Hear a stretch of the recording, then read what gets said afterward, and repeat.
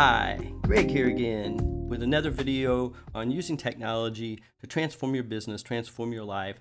In this case, we're looking at Odoo and web controllers, seeing how we can use them to create pretty much anything we want on the website of things with Odoo. Like every time I'm going to ask you, please go below, click like, click subscribe, and turn on the notifications. And I will tell you, honestly, the vast majority of people that watch these videos do not subscribe, and it really only takes just a second to subscribe. And the way YouTube works, it really helps us as creators to have those subscription in our account. So what we're going to do, we're going to get started right away, is basically take one of the previous examples in our REST API, and we're going to build on that a little bit and actually create an actual web template from it that we can use as a web controller. And so we're basically building on what we had started before, and I'll link to that above. And we're going to get started right away by coming into what we already have. So here in our controller, you'll notice, just as a quick review, that we're grabbing all of the sales orders here with this command right here. It comes out to our sales order model, searches with no filter, and grabs them all. If there's an exception and it can't get them for any reason, we return back here. And I had just that in there for debug. We output just some H1 header here, loop through the sales order. So here's the data, and for each sales order, we print out just the name. Now, this is returning HTML. You could theoretically build up a website using this technique just all in Python, but it'd be really messy, it'd be really bad practice. So instead what we do is we use templates that actually render our pages. And Odoo provides templates.xml already hooked in to your scaffold, and I've just brought it up here. And in this case, it really just doesn't give us what we need in order to put a web page into Odoo and actually have it be part of our Odoo website that we're creating. So this doesn't do us as much good as in some cases. What we will do though is probably keep the template part of this, just maybe that much of it. Now, the one thing I will also start out doing is changing this to index. Usually in an application, if you come to like the main page or the main root of the application, it's just kind of a common convention to call it index. So I'm gonna call the template index. Now, templates also build on qWeb. Ironically, there's another video I created, and I'll link to it above, which is on how to build reports and PDF reports in Odoo. So if you're really unfamiliar with templates and what you're going to see here in the next few minutes, you might want to look at that video, and that'll help you kind of understand this a little bit more. So in our template, I'm going to do some copying and pasting here. When I did the first recording, I was typing it out, and it just ended up being a mess. It's easier to copy and paste, and I do this a lot of times.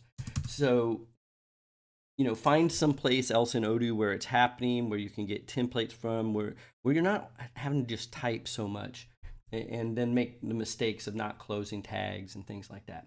So I am just going to do it a piece at a time, and you'll see we have a call here to website.layout, and that's basically going to give us the whole total entire framework for the Odoo web environment.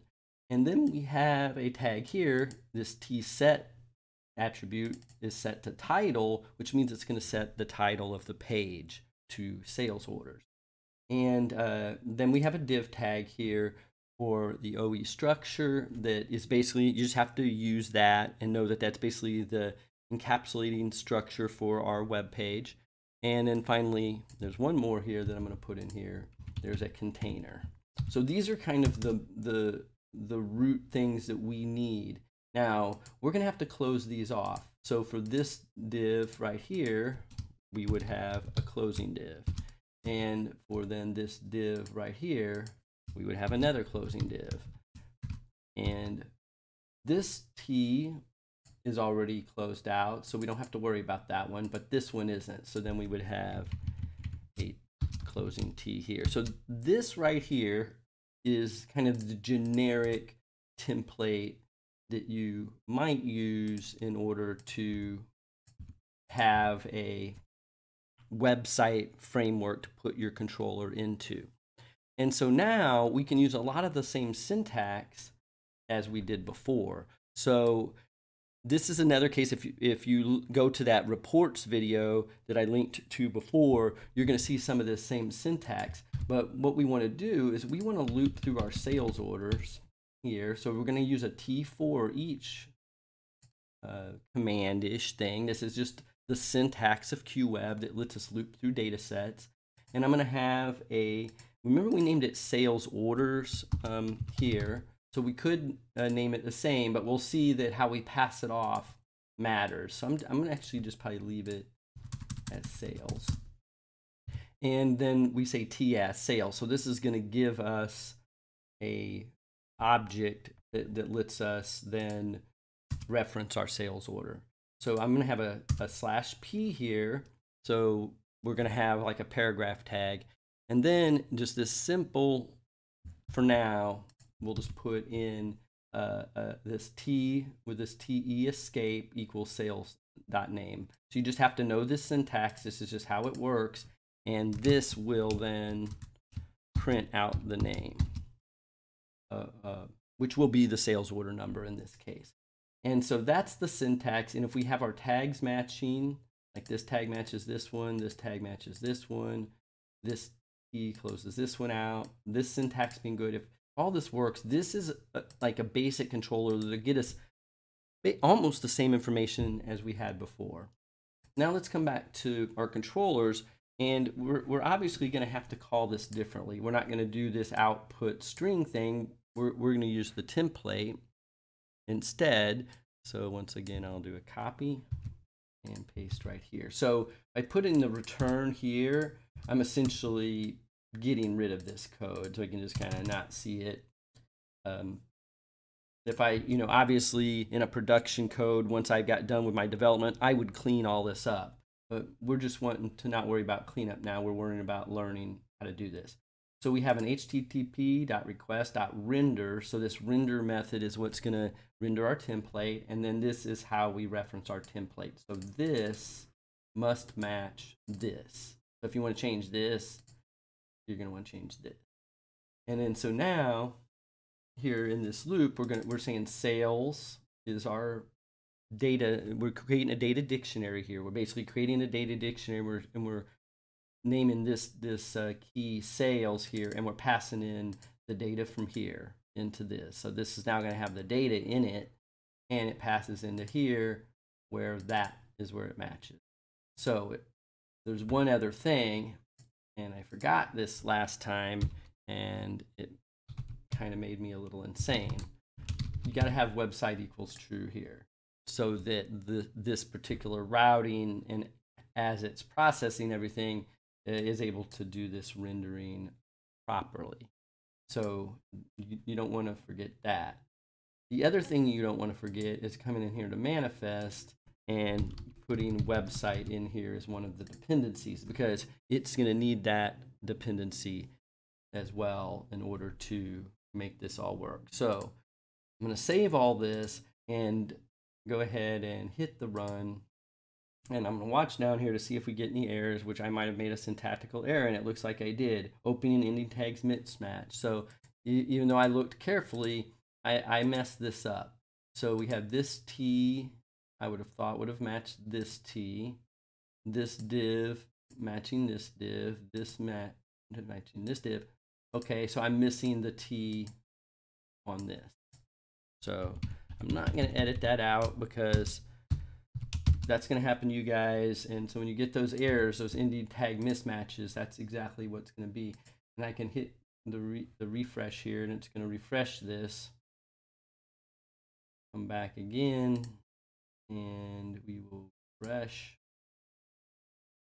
And you can see the data is the same. We got our S002 and our S001 from the data here. But now look, we've got our pages, and our website, our header, footer, everything's here. So this is now, anything you make in here is now within context of your Odoo website. So this is really a big jump forward, and it's not that complex, but you can see it is something. So let's just add one more piece of information here, just so you can see kind of how this might work.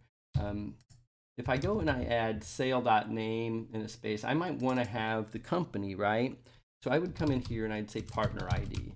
And so I showed in a previous video how you can be in developer mode. Just go over a form and you can find out what the fields are that you need. Now, if I run it with this, it's a little different actually than what you would get if you were doing back-end Odoo development. Now, if you're doing back-end Odoo development instead of this web template stuff, you would actually get the name of the partner a lot of times because it infers the name. In this, you're going to see we get a different result. See, it says res.partner, and then this basically the ID that goes with that partner is right here. But the data is actually inside of there. We're just seeing the whole object. And so we need to drill down into that with our dot notation. So we're going to pull this back up again. And all we have to do is just put a dot name here. And let's just drill down into that. We can hit refresh.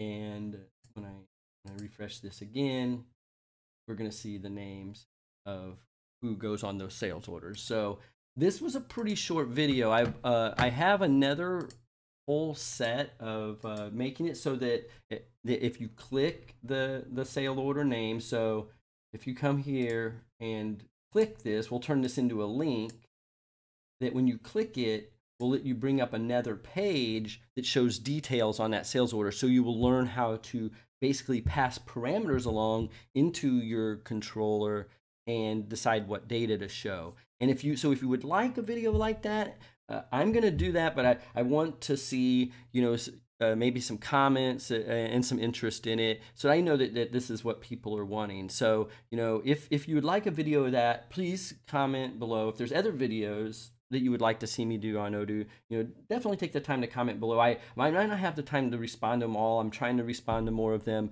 but I do read them frequently and look at them for seeing what people are interested in and what kind of videos you want.